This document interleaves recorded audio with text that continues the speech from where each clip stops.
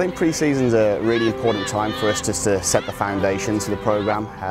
You know, one of the biggest things is freshmen coming into the program. A lot of anxiety, they're new to the way things work, and so my immediate attention has to be given to making sure that they're comfortable with what's going on and get them settled so that they can play at the best level rather than being anxious or unfamiliar with their surroundings. So we really do a lot of work immediately off the bat to make sure the team becomes cohesive, gets along with each other and gets to know each other.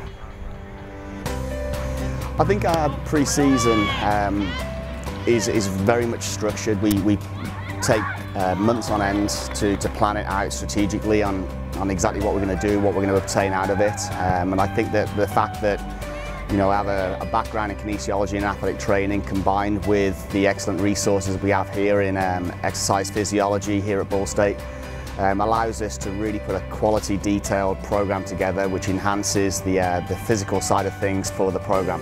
And then obviously with our immense experience on the technical and tactical side, allows us to really put forward a program that prepares the girls very early for the start of the season.